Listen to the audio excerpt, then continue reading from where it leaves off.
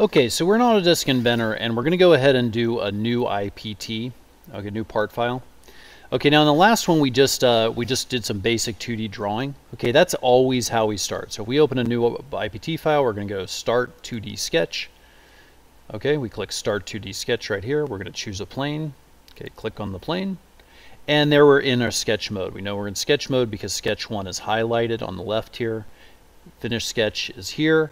We have a crosshairs with our origin point in here. Okay, what I'd like to talk about right now is this zooming issue, okay, and dimensioning also at the same time. All right. So the problem with Inventor, one of the things that people get confused on when they start is that you don't know how big things are. So it could be as big as a football field, or it could be as small as your watch, right? We don't know how big a circle is, right? So so what we can do is we can dimension these things, all right? So let's take an example of a line, okay? So I'm going to draw a line. I'm going to purposely make a mistake here, okay? So I'm going to go ahead and draw this line. See this? So I'm going to draw the line, and then I'm going to right-click and click OK. So I have two lines here, all right? Now to dimension a line is fairly simple, okay? We click the dimensioning tool, we click, pull out, click again to place, and then we're going to go ahead and say how big it is. So let's say we want to make it 6 inches, okay? All right, boom, it disappears. Okay, so notice that we dimensioned it. Now our line is here, but it's pretty hard to see. Okay, so what we're going to do in that case is we're going to use these zoom tools. Okay, now Inventor is almost impossible to operate without a mouse. So if you're on a laptop, you really should plug a mouse in. In the case, the wheel on your mouse is actually going to zoom in and out. Okay, that's what I'm doing here. So I'm wheeling in and out. I can also go over here to this control, and I can go drop down and click zoom all, okay? And then basically once it's set to zoom all, I can just click, and I zoom everything that I've drawn will be like kind of full screen. So let's go ahead and dimension again. So we're going to dimension this upright. We're going to make it 2 inches. Now inch is the default for this drawing. So if I just put 2 and check it, it's going to be 2 inches. All right, it's going to automatically set to 2 inches. Okay. We can always use the hand to just move the scene around. Notice I'm not moving my drawing or the stuff in the drawing. I'm moving the view of the drawing, okay? Zooming, I can also do just zoom, okay, which means I can left click and pull in and out. I can also do zoom window and zoom selected, okay? Zoom all is usually the most useful. Okay, dimensioning, you can dimension the lengths of things. You can also dimension the angles between them. So if I click one line and then I click the other and then pull it out, notice how it goes to 90 degrees, okay?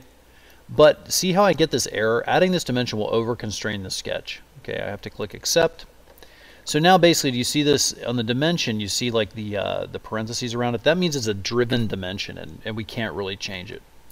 So the question is, what happened? Okay, so what happened was, as I was drawing, let's say I go back in the line tool, I click the line tool, I see my green dot there on the end of the line, I click, I pull up. Notice that when I do this, do you see that little gray box right there with the little red line down below? There it is. Now it's gone. There, it's back. If I click right now, what happens is that the Inventor will automatically make this line to be vertical or to be perpendicular from the other line or something. Okay, it'll assume that you want this constraint applied, and it will apply it. Okay, so what you have to do is you're drawing, if you know that a line is not going to be 90 degrees, make it a little less than 90 degrees when you do it. Now we don't know. Oops, just 1 second. Okay, now we don't know what angle we want, so I'm going to right click and release on OK to get rid of the line tool.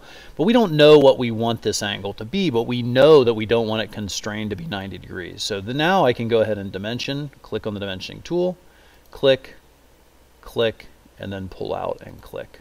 All right, and then let's say we want it to be 45 degrees. Enter, we get 45 degrees.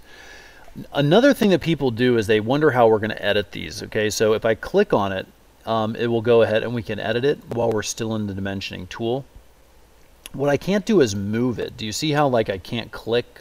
So I'm left clicking and trying to drag it, and I can't. Okay, so in order to do that, I have to get out of the dimensioning tool. Now I can go up and click the dimensioning button, or I can right click and click OK, and notice that now the dimensioning tool is no longer highlighted. And now if I click and drag this, I can actually move the number. Okay, so a lot of times you'll get a lot of dimensions inside your drawing. The dimensions will be, the actual numbers will be in kind of weird spots. And so you have to be out of the dimensioning tool in order to move them around. You can still edit them just by double clicking, but you can't move them around until you're outside of the tool. Okay, so that's basic dimensioning there and basic zooming.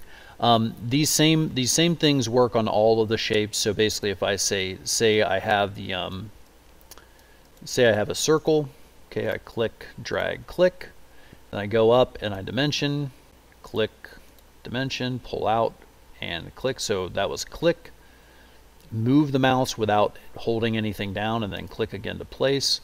Notice that I'm dimensioning the diameter here. Okay, so that is basic dimensioning and basic zooming. Good luck.